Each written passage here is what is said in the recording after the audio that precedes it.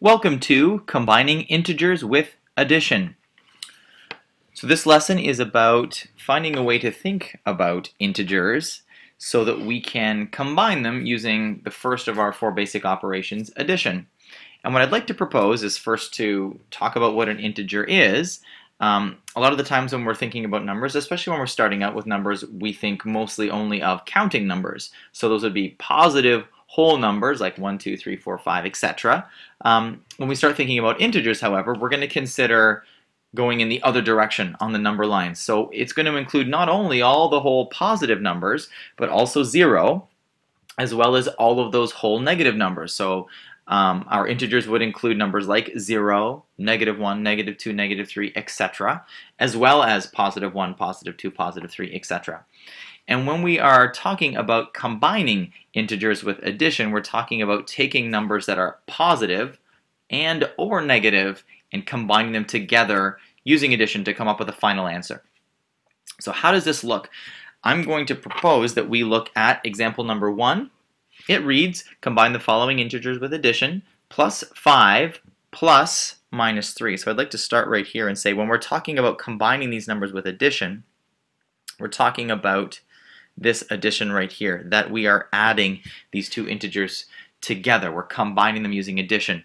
Now this first integer that we're going to look at is a +5. So I'd like to, with respect to the coloring I'm going to put in this lesson, I'm going to suggest that all of our positive integers we consider like their own group of numbers. And I'm going to do those in orange. Conversely, I'm going to suggest that all of the negative integers we deal with, we consider those a separate group of numbers as well, in the sort of like the negative pile. So we're looking to create positive numbers of groups of positive numbers and groups of negative numbers all the time, and then try to combine them.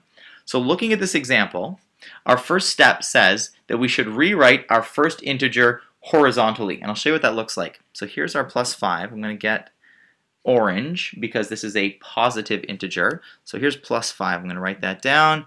I'm going to put a little colon here. What I'm going to do is write down 5 pluses, since that's in essence what +5 is. It's 5 positive numbers or digits. So there's 1, 2, 3, 4, 5. So there's our 5 pluses.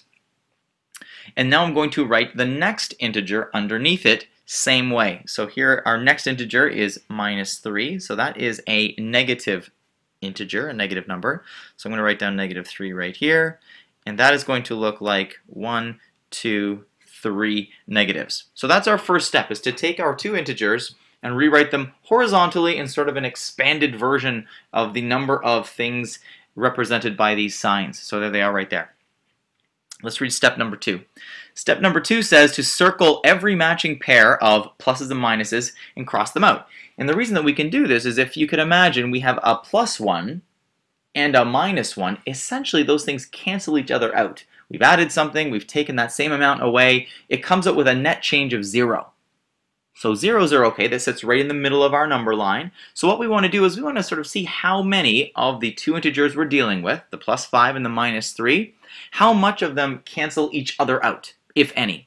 So we're going to do that by grouping together, and I'm going to change this to red, grouping together pluses and minuses, so there's a plus and a minus right there, and when we consider one plus and one minus, they cancel each other out, so I'm going to put a little line through it.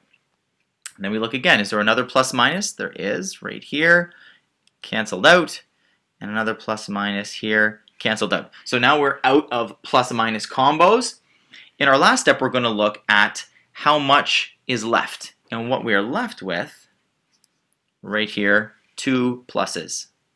We get the sign, we get the number of them, so that's literally just counting those up. We have 1 plus and another plus, that's 2 pluses. That will tell us our answer. So our answer is going to be +2.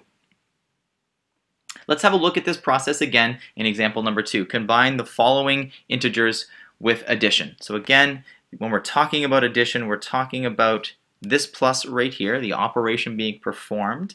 And when we're talking about these integers, as we write them horizontally, we're going to be looking at their signs to tell us how many of what particular type. So a -6, we're talking about a pile of minus numbers, their own little group. So let's start by that, writing that one out. The minuses we are going to write in green. There it is. So I'm going to write out minus 6 first. There's my minus 6. And I'm going to write out 6 minuses. 1, 2, 3, 4, 5, 6 of them right there. Now I'm going to write out my second integer, which is plus 4, right here.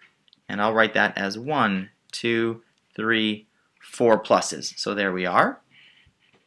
From here, our next step is to group together or put a circle around a plus and a minus combo. Since they have a net change of 0, a minus and a plus sort of cancel each other out, we want to see how many of those canceling outs we have between our minus 6 and our plus 4. So let's do that right now.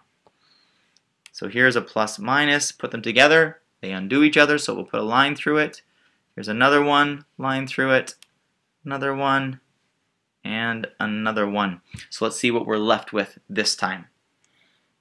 Right here you can see we have these two pieces here remaining.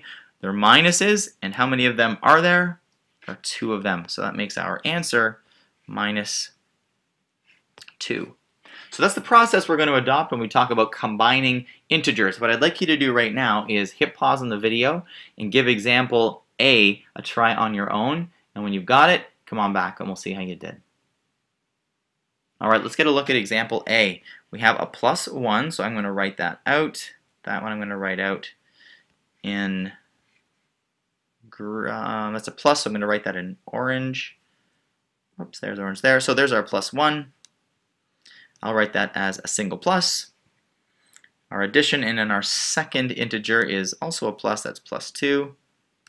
I'll write that out as 2 pluses right there. So our next step now is to combine any plus minuses that we see, put a circle around them and cancel them out. They sort of undo each other anyway. That's what we're just graphically showing. In this case, we don't actually have any pluses and minuses to pair up. We just have, let's count them up, 1, 2, 3 pluses. So that's going to be our answer. We have a total of 3 pluses, or plus 3 as our answer.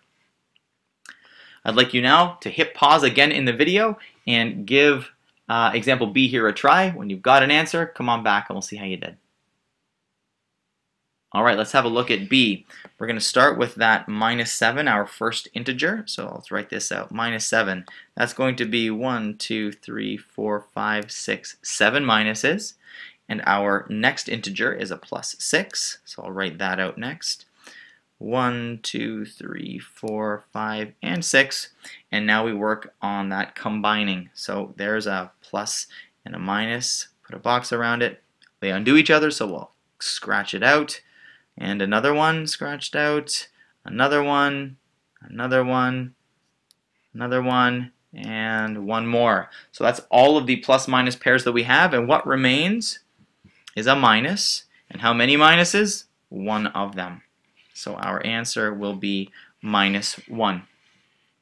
So this is our lesson on combining integers using addition. If you're feeling good about it, head off to the worksheet, and hopefully that helps you out in your thinking about combining integers with addition.